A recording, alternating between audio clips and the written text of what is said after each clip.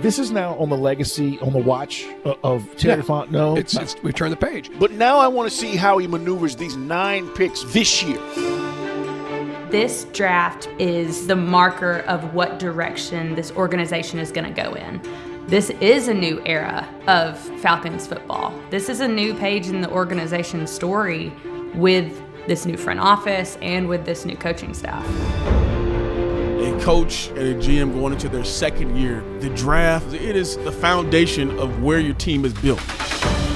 It's unlike any time of the year. The process is so long and it's so methodical and it requires so many pages of reports.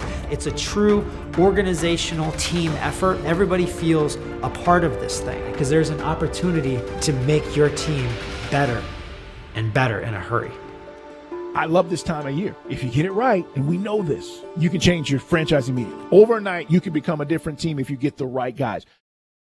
After the 2021 season, the NFL draft really starts in Mobile with the Reese's Senior Bowl. Front offices are there. Most teams' entire player personnel departments are there to see these guys, and it's the first time that scouts get a chance to talk to players.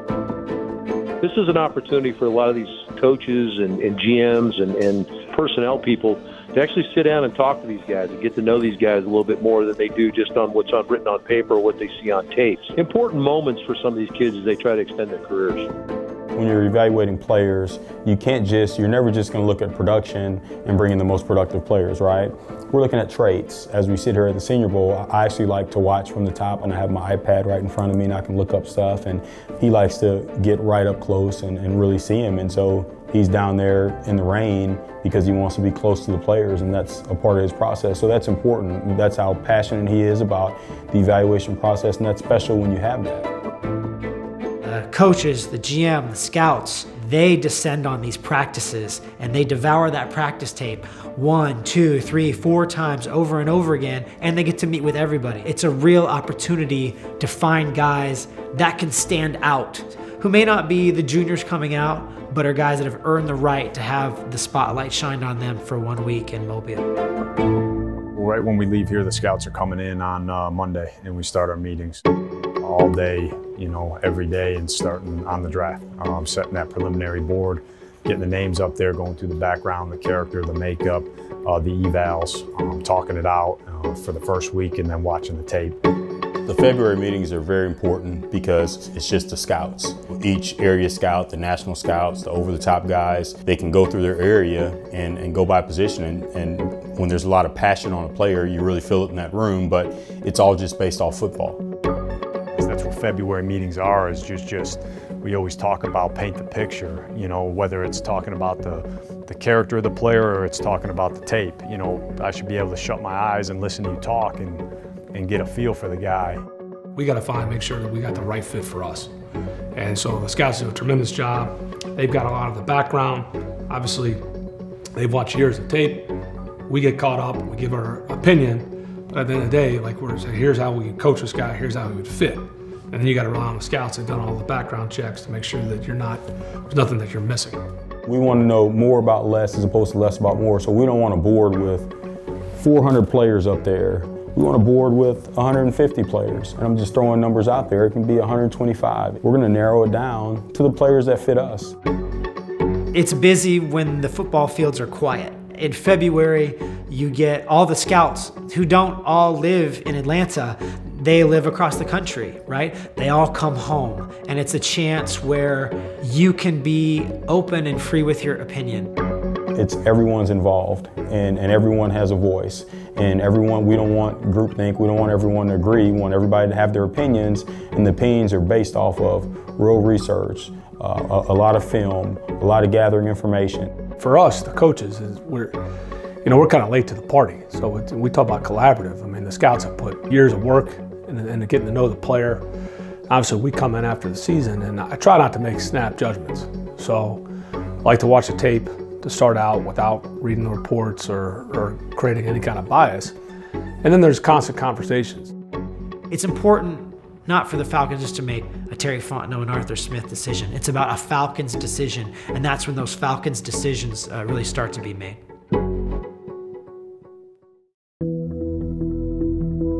What's coming next is the combine. You start to actually see some of these players that we've been talking about. Again, this is where the evaluations come into play. We're excited to be here at the combine, and this is an important exposure. We went through a very productive round of February meetings, and now we get into this part of the process. And I know different people see the combine different ways, but this is a very important exposure for us. Any touch point with the players that we can have is critical. If you handle this week the right way, it can be very productive. So we're excited about being here.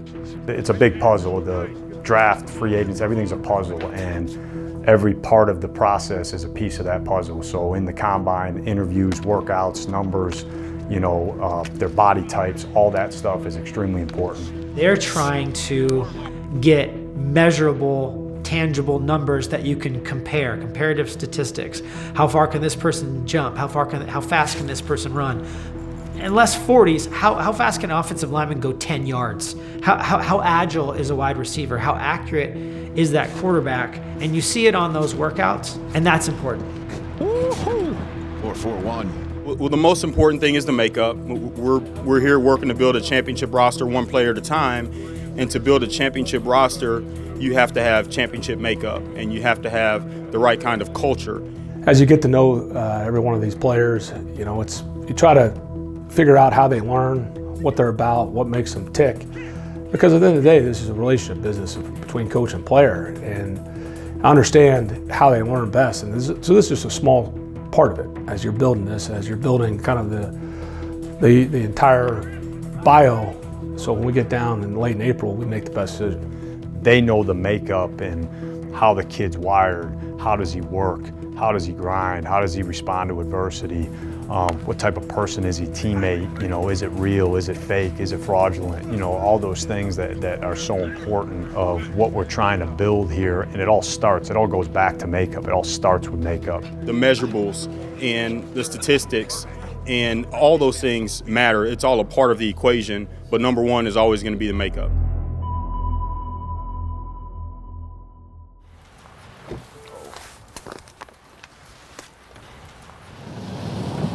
The further and further along in the process, the more and more you get to know the player, the closer and closer you get to the player. I think at this point, we know who he is as a football player. The combine and the pro day, they're kind of like icing on the cake. They're confirmations of his physical skill set and what he's capable of doing. The most important part of this process is getting to know the player at this point. The person, who the person is. You want to bring good people. You want to bring people that you know will work. You want to bring people who are going to be good representatives of the Atlanta Falcons. I think this is the part where you really get to know the person that you're bringing into the family. Guys, pro day for a lot of scouts is even more important than the combine because you get to touch and feel them. You get to put them through realistic drills that you're going to use on game day. College pro day is kind of one of the last major checkpoints. So it gives you an opportunity to be comfortable in that environment, but it also gives scouts an opportunity to talk to your family, your friends, coaches, and that's really what the pro day is about. The pro day is about answering any lingering questions that you still might have about a player. We start going to the pro days and private workouts, and this is a really important exposure because you get to get a good feel for these players and see how they're wired, who's football smart. All those exposures are really important. We are counting down now. Literally, it's been months and then weeks, and now it is literally days and hours before we find out where this draft is going to go. This is that keep your head down and grind mode. This is when you are poring over information. Remember, the scouts have gone out, and they've gone out and looked at players. They're looking at tape. You broke down pro days. You looked at what they did at the combine. So there's a lot of number crunching. There's a lot of film. There's a lot of where do we see these guys in our system? This time of year, obviously, optimism runs high here, and we're excited because there's unknown, there's excitement. It's the closest thing you're going to get until the season starts. A little bit of an adrenaline rush Thursday, Friday, and Saturday. 5 picks in the first 82 selections. You have an opportunity to draft 5 legitimate players who could either make an immediate impact and or contribute to the long-term prosperity of this roster. You have got fantastic players that have the chance of turning around the fortunes of an NFL team over 3 days of the NFL draft. And the teams that can do it great are the ones that have the most success. Atlanta, are you ready for the NFL draft? We get ready for tonight's big event. This draft is the big one for Terry Fontenot because I think this starts his clock. But we also get a chance to see our team change a little bit tonight. We get a chance to see what direction this team is going to now take. And there's so many options that we can go with tonight at 8th overall. There's so much work that's been done, and if you're disciplined and you've got a process, like, you're going to field calls, guys trade around, and you need to plan ahead. And if you don't want to be a prisoner of the moment and overreact, and that's where I think a lot of mistakes are made. So you got to stay disciplined. There is an excitement, right? There's a clock winding down, but you got to trust your process and not overreact and just be a prisoner of the moment. You never know what's going to happen on draft day, especially when you're at 8. There are 7 variables in front of you, and so you really don't know what's going to be there at 8. So we have to make sure we stack the players and we feel very good and very comfortable with what's going to be there. And we talk about this a lot, about how the person and the makeup is the most important thing for us. Once we were able to pull that magnet off the board, we were really excited. Which one? Drake? Yes, sir. How you doing, man? Good, how are you? You want to be a Falcon? Yes, I've been wanting to go there ever since I met y'all. No doubt, man. No doubt, man. Look, we're excited about getting you here in the building, and we know the way you're going to go to work, and you're going to be a part of something special. All right, man? Thank you, thank you. What they want to do. What they want to do. With the 8th pick in the 2022 NFL Draft, the Atlanta Falcons select Drake London, wide receiver, USC. They're going to play tall ball in Atlanta with Kyle Pitts and Drake London. That's a basketball team they're putting together there for Marcus Mariota. And obviously there's a lot of God-given talent there. He's also a very tough, competitive, smart. He fits all those characteristics and all the intangibles that he fits our ethos. And we knew that he'd be a great fit here. Hey, K. What's up? How you doing? How you doing, man? I'm doing great, man. You want to be a Falcon? Hell, y'all better go. You ready to come to Atlanta? I'm ready. Let's do it. You ready to be a Falcon? Yes, sir. All right, we man. shouldn't have took this on, Coach. They don't I ain't even gonna lie. Hey, listen, everything happens for a reason, right?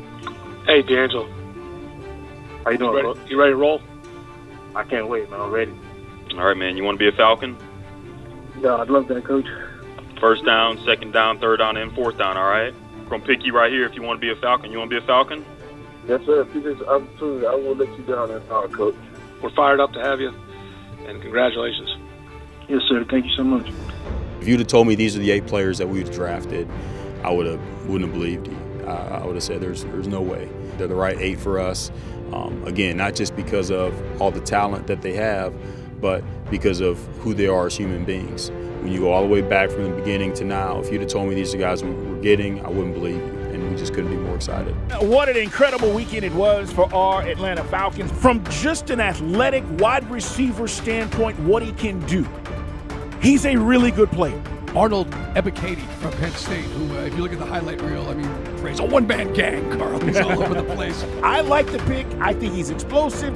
He is a guy that rushes the passer. Troy Anderson brings that element. He's going to be able to come in and run around and make plays for you. I feel good about Ritter. They've liked him from the start. We know what we're getting in Desmond Ritter. He played a lot of games at Cincinnati. He's a quarterback. He knows what he's doing. D'Angelo Malone, he's got a little bit of size on him, but he's a stud. The resume speaks for itself. Tyler Algier, I love this pick. This guy runs so hard, Mike, and he's going to come in. He's going to compete. We got some dogs. Schaefer can plug in at guard. I like that. Fitzpatrick is a great pick for this team. He is a worker, dude. Talk to anybody at Georgia. They love him. They'll tell you this guy comes ready to work. I like this draft. I like what we did. I like the way they addressed all the needs and how this thing filled out. We're taking one step at a time. We're thinking about today and everything that we have to do today to get better. We believe in that locker room. We're going to continue to add, and we're going to continue to get better. And we're going to go out there and compete at every single thing we do. You should believe, because we're going to focus on the process, focus on the details, and we're going to get better every day.